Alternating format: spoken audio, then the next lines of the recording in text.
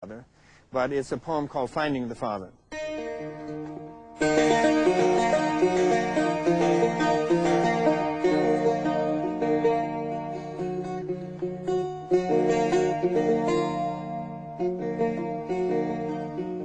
My friend, this body offers to carry us for nothing.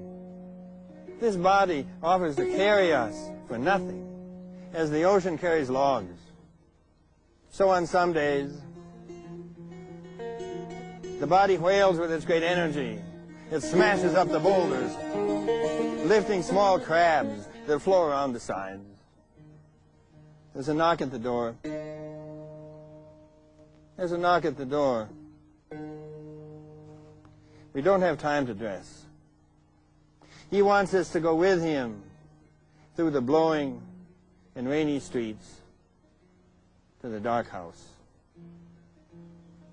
We will go there, the body says, and there find the Father whom we have never met, who wandered out in a snowstorm the night we were born, and has lived since longing for his child, whom he saw only once, while he worked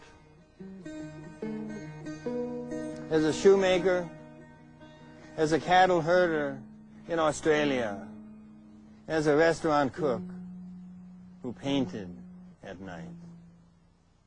When you light the lamp, you will see him.